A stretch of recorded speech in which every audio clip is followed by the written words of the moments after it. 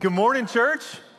Good morning. It's good to be with you this morning. Hey, real quick, every time I'm in the service, I get to worship. I'm just really so grateful for our worship team led by Drew Greenway. Can we give a round of applause for our worship team? Truly, hey, I know most weeks it's Drew up here, it's JP up here, and they're gifted. They have a lot of gifts that God has given them. They also love Jesus. So be encouraged. You are led each and every week by people that love Jesus first and foremost. My name is Davidson. I have the privilege of serving families in this church with the kids and youth ministry. If we've never met before, my wife Kelly and I, we've been married for 6 years. We have 4 kids, ages 10, 8, 7, and 3. It's a handful. And some of you are really quick with math. You're like, married for 6 years, 10, 8, and 7. My wife and I, we've only been parents for 4 years because all of our kids are adopted through foster care. So it's been a journey that we've just been on these last 4 years. And some of you are parenting veterans, and so you already knew this. I am learning this. Traveling with kids is stressful. Can I get an amen, parents? Yeah, recently I traveled by myself, and it kind of felt like a spa day. You know, my flight was delayed, and just meant I was by myself a little bit longer. It's like no worries at all. Security line was long. It's like, whatever. This is easy. Because when you're traveling, when you're flying, you're navigating, parking, security lines, tickets, luggage, rental cars. And then you add the kids on top of that. They have their needs, their emotions. They get hungry, they get thirsty, routines are off. You're always missing nap time when you travel. It never works out. So I promise my wife and I, we're decent parents. But a lot of our rules, we just throw out the window when we travel. We're pretty strict with screen time. Our kids have these kid tablets that they don't get to use very much, except for when we travel. Then we charge those things up and they can use it as much as they want. We're pretty strict with food. We don't do a lot of fast food. Except for every time we travel, they get a Happy Meal. And they're sometimes happy. And like sugar, we try to be careful with sugar. Sugar affects kids, but man, on the plane, get the juices, get the airplane cookies, because we're just gonna do whatever we can to help that journey be a little bit better. My parents kind of did that with me a little bit unintentionally. I grew up in the 90s, a 90s Christian kid, which meant I didn't have cable. So anytime we went to hotels, I got to watch SportsCenter. It was like the best thing in the world, like Disney World. And still to this day, when I go stay in a hotel, I don't even watch SportsCenter anymore. I stay in a hotel, I love it. It's like the Pavlov's dog thing. It's like every time I go to a hotel, it feels like the best thing in the world because when I traveled, I got to do that. And I don't know what you do when you travel. I don't know what you do with your kids. I'm sure there are things that you do to help the journey. There may be certain snacks that you always get on your road trips, a certain drink you always get on your road trips. Maybe you're the sunflower seed guy, you get that cup right there. Maybe there's a podcast that you always listen to when you go on long road trips, a certain artist that you listen to when you go on road trips. There's things that we all do to help us on our journeys, to help us have hope for the journey ahead. And I tell you those stories not just to introduce you to my family, but because we're in this series called Soundtracks, where we're looking at the book of Psalms. And this morning we're in a psalm, Psalm 121, which was literally a soundtrack for the Israelites as they traveled. Psalm 121 is in this group of psalms called the Song of Ascents, the Songs of Ascent. And it's these group of psalms that the Israelites would sing. It's a group of songs and psalms, it's hard. It's a group of songs that the Israelites would sing as they journeyed to Jerusalem. See, we have a picture of Jerusalem that we're gonna put up here. This is modern day Jerusalem, and as you can tell, it's on a higher elevation. So anytime the Israelites were traveling to Jerusalem for religious rituals, for festivals, to worship, to sacrifice to God, they would always be ascending. They'd always be traveling uphill. And they would sing these songs to remind themselves of the hope that they had in God, the God that they were going to worship. Why would they need hope on a journey? Like I said, traveling with kids is stressful, but I'm talking about airplanes and cars and tablets. Like, it's not that bad in 2023, even though I may complain about it. If you're an ancient Israelite traveling to Jerusalem, you're not taking an airplane, you're walking. You were walking a long distance over days. You're on a path that it's only called a path because other people have gone that same direction. It's not paved. That's a hard journey. You're outside, you're dealing with sun and cold and wind. It's exhausting, it's tiring. It can be dangerous. There's wild animals, there's potentially criminals along the path. So they would sing these songs as a reminder of the hope that they had in God as they journeyed. And that's what we're going to be talking about this morning, having hope for the journey. Now, why do we need to hear that this morning? I don't think any of us are going on a pilgrimage anytime soon, though some of you may still have the road trips left with your kids. If so, God bless you. I'll be praying for you. But I think we need to hear the psalm this morning because, like the great theologians Rascal Flatts taught us, and I know Rascal Flatts didn't write it, life is a highway, right? Our lives are a journey. We're on this journey called life, and there's great moments. There's beautiful moments. There's fun moments. But then there's hard moments. There's moments you never saw coming. There's miscarriage and loss and grief, financial struggles, prodigal children. How do we continue to have hope for this journey we're on when so many hard things come along the way? And what does the scriptures have to say about that? The Psalms are a depth of riches for life's biggest questions. There's so many genres in Scripture, but Psalms is a book of songs, of prayers, of pleas from people towards God. Martin Luther actually preached through the book of Psalms in his first book that he ever preached through, and he said that the book of Psalms was the Bible in miniature. Everything we see in Scripture, we can see in this one book. The Benedictine monks would pray 5 psalms a day as they worked in order to connect with God. In the Psalms, we see the depths of humanity, the depths of our faith as we connect with God. And this morning, we're going to let Psalm 121 show us how we can have hope for this journey of life.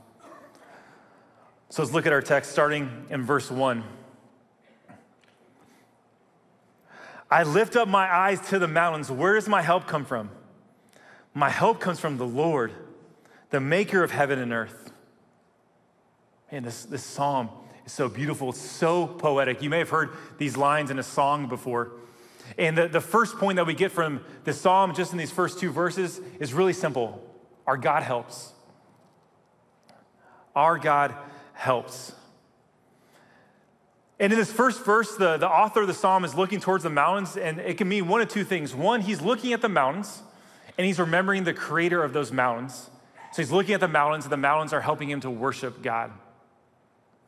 Or it can mean something a little different, something this is what I think it means, and others think this as well, is that he's looking at the mountains, and he's looking at the mountains in contrast to the God of the mountains. And why he may have been doing that is because along the mountains in this area is where a lot of pagan religious rituals would happen. When you're reading the Old Testament, you'll hear about high places, oftentimes throughout Israel, throughout that Canaanite area. And this is what it is referring to. In the hills, there would be shrines like this, where people would sacrifice to the false gods of that time. And along a well-traveled path, there would be places, shrines that you could stop off and you could sacrifice to the false gods in order to have safety along your journey. And then so the author of this Psalms and the people singing this psalm are looking at those hills, knowing that's where religious rituals are happening, and reminding themselves that that's not where their help comes from. Their help doesn't come from those gods. Their help comes from the true God, their God, the creator of the mountains, the creator of the hills. It's almost like we could rewrite the psalm like this.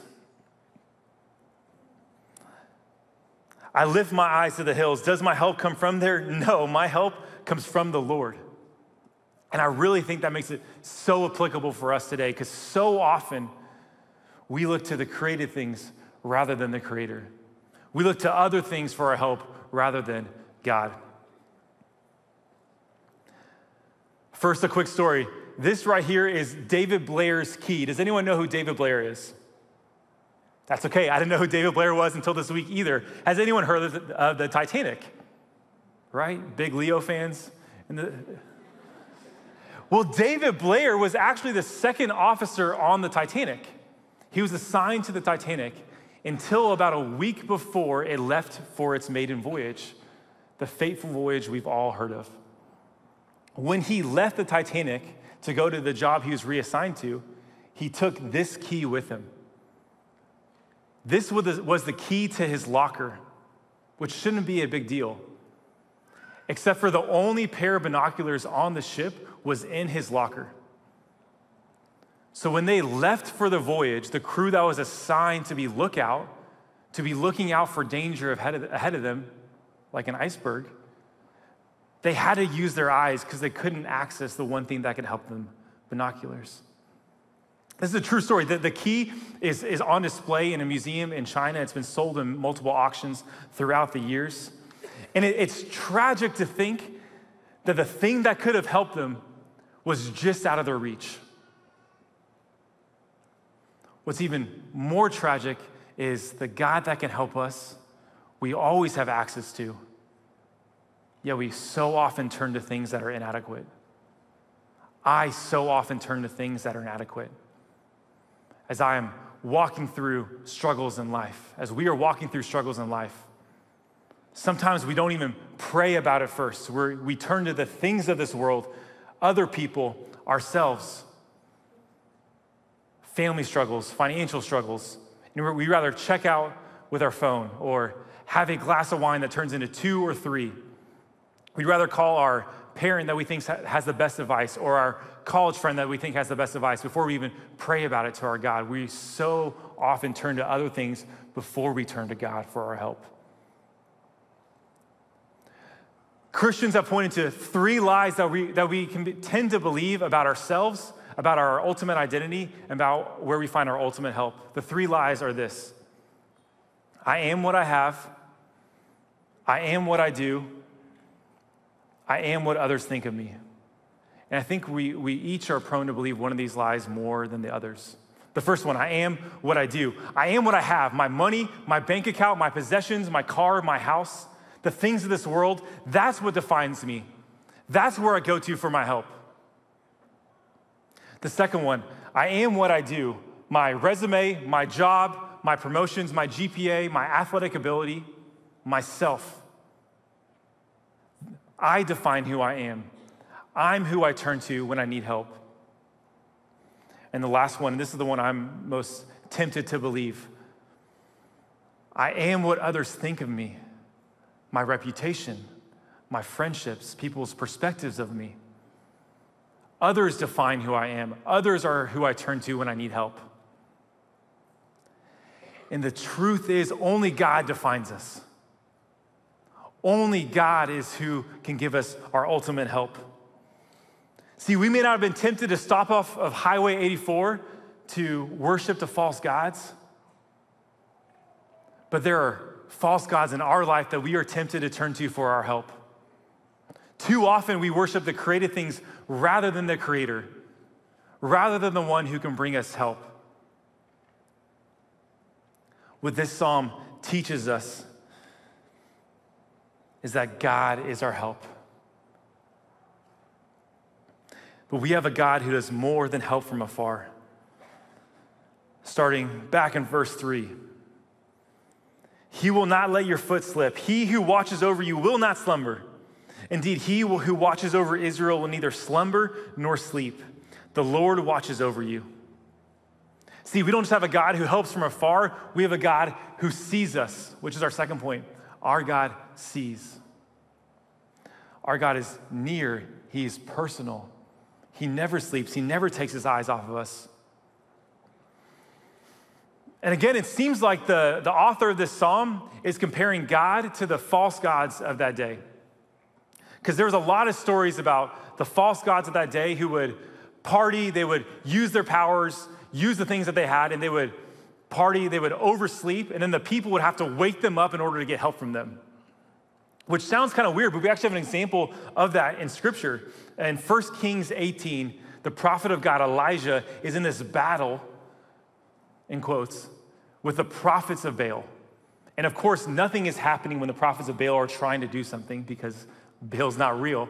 And so Elijah starts to mock them. In verse 27, he says this, "Shout louder," he said. "Surely he is a god. Perhaps he is deep in thought or busy or traveling. Maybe he is sleeping and must be awakened." And what the psalmist and the Israelites are reminding themselves is their God never sleeps. He never slumbers. He always has their eyes on them. Their God is personal. The personal name for God, Yahweh, is used 3 times in this chapter. 6 times, the Hebrew word shamar, which means to keep or guard, but in a nearness sense, is used. The depiction of God in this chapter is a personal God. Tara Lee Cobble, who's a Bible expert, and she writes the Bible recap, she says that God in this psalm is like a bodyguard. He's not far off in a watchtower. He watches, but he's near. When our kids first came to our home, sleep was something that was really hard for them. They really struggled with sleep. And one of our kids in particular would only sleep if my wife, Kelly, was in the room. And I know it's not just adopted kids. I'm sure some of you parents have gone through those seasons where your kids want you right next to them when you're sleeping. So my wife would do what any good parent would do. She would wait till our kid fell asleep, and then she would leave the room. But of course, at 2 a.m., our kid would come back to our room, and Kelly would go back to the room and help our child fall asleep. But we didn't want that to continue, so we kept pushing our kid to sleep. So eventually, our child was okay with Kelly just sitting outside the room. As long as Kelly was sitting with her back to the door, our child would fall asleep. And then eventually, our child was okay with just the lamp being on in the room. As long as the lamp was on in the room, our child would feel safe and fall asleep. And now all of our kids, man, they pass out. You know, the kids sleep when their feet are on the pillow, their arms are off the bed. They pass out like rocks because they feel safe. They know that they're watched. They know that they're near, and they sleep soundly. The application for us this morning is, do we believe that our God sees us? And not just theologically. As I was in this text this week, I was thinking, I know I believe that theologically, like, God, I know you see everyone, but do I believe that he sees me? Do you believe that God sees you personally, that he is near to you? And if you don't, that's okay. You may be wondering, hey, how do I believe that? How do I believe that God sees me? And I want to encourage you, you're doing it. You're showing up. You're surrounding yourself with other people that believe that and can point you towards the God that sees. Continue to go to God in your unbelief. Ask him to help you in your unbelief. Because what this psalm teaches us is that our God sees us. And he does more than sees. Jumping back into the text, the end of verse 5. The Lord is your shade at your right hand. The sun will not harm you by day, nor the moon by night. The Lord will keep you from all harm. He will watch over your life. The Lord will watch over your coming and going, both now and forevermore.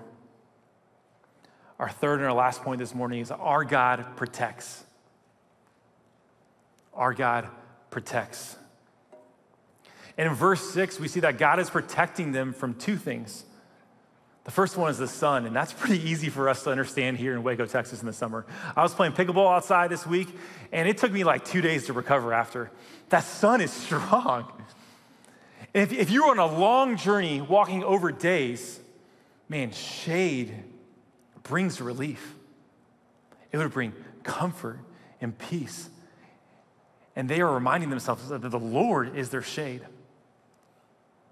The second thing that the psalm is saying that God protects them from is the moon. And that's a little bit interesting. What does that mean? How could God protect them from the moon?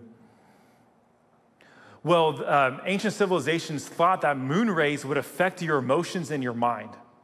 It's kind of interesting. Over a long journey, there would be a lot of physical toil, but there'd also be an emotional toil that would go alongside of that. And they thought it was the moon rays that affected them. I don't think that's the case, and that's okay. Because what I think we can take away from that is there's a figurative sense to the sun and the moon. The sun is obvious. The moon is subtle.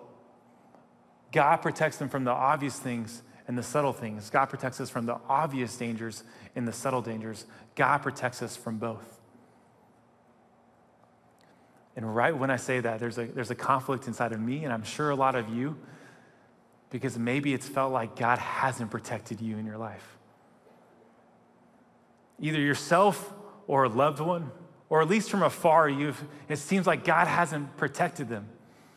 What do we do with that? This isn't a new question. People of God have wrestled with this question for a long time. I believe the Israelites, as they sang this song, did believe that God would protect them on their journey, would protect them from the dangers on their travels. And even if he didn't, they believed he would protect them in eternity, both now and forevermore. They give me the mic to preach up here about once a year. So last summer, I told you that we were giving our youngest daughter swim lessons. And I'm happy to report she's crushing it. She doesn't need her floaties anymore. She's a big girl. And she's swimming. She's jumping off the side. She's doing cannonballs. She's swimming around in the shallow water. She loves the water. She has so much fun in the water. So what she loves to do is she loves to swim to me. She'll go from the steps. I'll go out about 5-6 feet, and she'll push off, and she'll start swimming to me. But because I'm a good dad, sometimes I take a few steps back, and it makes that 5-foot distance about a 7-foot or a 10-foot distance. And my daughter makes it, but she struggles. There's a little bit of pain involved. She's not super happy with me. She takes in a little bit of water. But I'm doing that because I ultimately want her to be safe in the water, not just have fun in the water. I think we need to really understand and believe that God's ultimate goal isn't for us to be safe in this world. God's ultimate goal is to reconcile the world and us to himself through Jesus Christ. God's ultimate goal isn't our safety in this world, but our safety in eternity. And sometimes being safe in this world lines up with being safe in eternity, and sometimes it doesn't. This is a theme throughout Scripture. Paul picks up this same idea in Romans 8 when he says this: "Who shall separate us from the love of Christ? Shall trouble or hardship or persecution or famine or nakedness or danger or sword? As it is written," and he's quoting Psalm 44 right here, "For your sake we face death all day long. We are considered as sheep to be slaughtered. No, in all these things we are more than conquerors through him who loved us. For I'm convinced that neither death nor life, neither angels nor demons, neither the present nor the future, nor any powers, neither height nor depth, nor anything else in all creation will be able to separate us from the love of God that is in Christ Jesus our Lord." If you've been in church before, you've probably heard those last two verses a lot, but oftentimes they're removed from the first couple verses because Paul experienced all those things. Paul experienced hunger. Paul experienced hardship. He was persecuted, and he ultimately experienced a sword. Yet, he believed he would never be separated from Christ Jesus as Lord. He knew he was protected in eternity. Now I know there are stories in this room that temporary pain feels anything but temporary. I'm so sorry. And God is so sorry. Myself, our journey the last 4 years has been nothing I ever thought it was going to be. It's been much more hard, much more difficult than anything I've ever anticipated. And I know the hardship that we've experienced doesn't even pale in comparison to some of the hardship in this room. For some of us, the pain that we experience in this world will never make sense on this side of eternity. My prayer for you is just keep going. Keep going on this journey and be encouraged that you join a long tradition of believers that have experienced hardship and difficulties on this journey, but have still found God to be faithful in the end. And some of us, and I can be in this category as well, we are living our lives for protection in this world. We are living our journeys in a way to be safe in this world, and we're gonna miss the journey that God has for us. We are pursuing safety in this world rather than safety in eternity. And God wants to tell you, you're gonna miss out. It's not the journey He has for you. Because God will protect us. And ultimately, He will protect us forever. In summary, we have hope for this journey because our God helps, our God sees, and our God protects. Before we wrap up, we're gonna spend 3 minutes on our own, writing out our own psalm, our own prayer. The Psalms can teach us more than just theologically, they can teach us how to pray, how to connect with God. That's how the church has read the Psalms throughout the last 2,000 years. So we're gonna spend this morning writing a prayer for ourselves that we can pray every single morning before we go on the journey for that day. And we're gonna use Psalm 121 as our structure. To help, I wrote out a prayer, and we're gonna put it on the screen using the themes that we looked at. Lord, I can turn my eyes to my mind, my money, my reputation. Does my help come from there? Nope. You are my help. Thank you that you see me at all times. When my family is struggling, you are present. When I struggle with self-doubt, you are there. Thank you for protecting me from evil and help me to live today with my eternal protection at the front of my mind. So whether you're watching at home or you're here, you can take out your phone, take out a journal, and just spend a few minutes using this psalm to write out a prayer to God. You can do that prayerfully. My prayer is that we would pray that each morning this week to help us live the journey as God intended.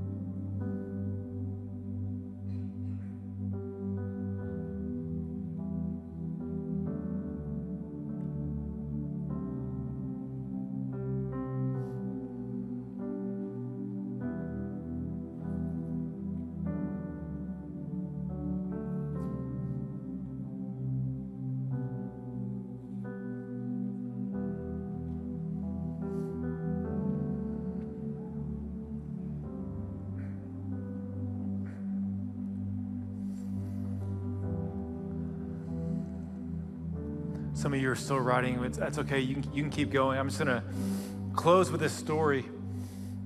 Every morning I read a devotional from this organization called The Voice of the Martyrs.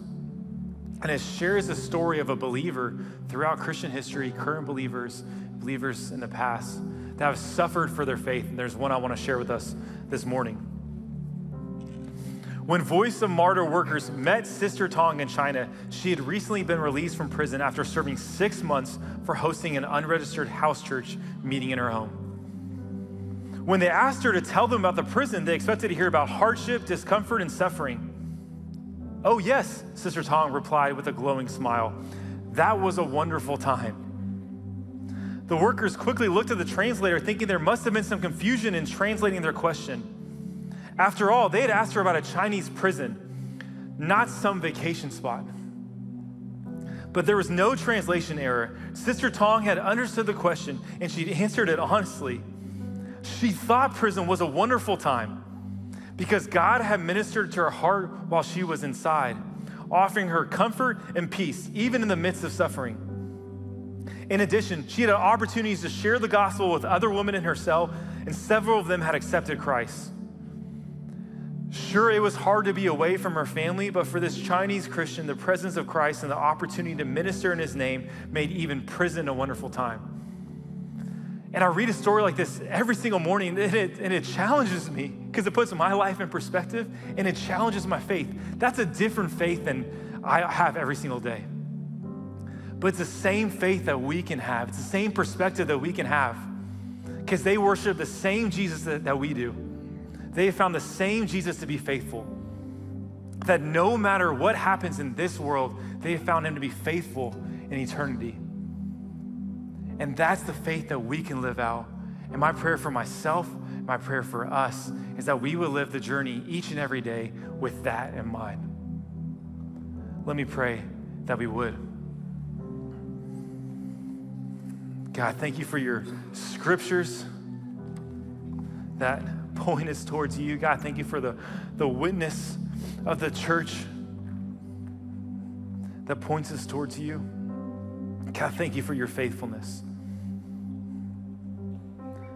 Thank you for the ways that you displayed your faithfulness throughout time and history, but especially 2,000 years ago on a cross, where you looked at the journey that you had, the suffering that you had to endure. But you said it was worth it. God, I know any faithfulness that I have pales in comparison to the faithfulness that you've already shown me. Thank you for the grace when I am not faithful. But God, empower us to live this journey with you in the forefront of our mind. God, we love you so much.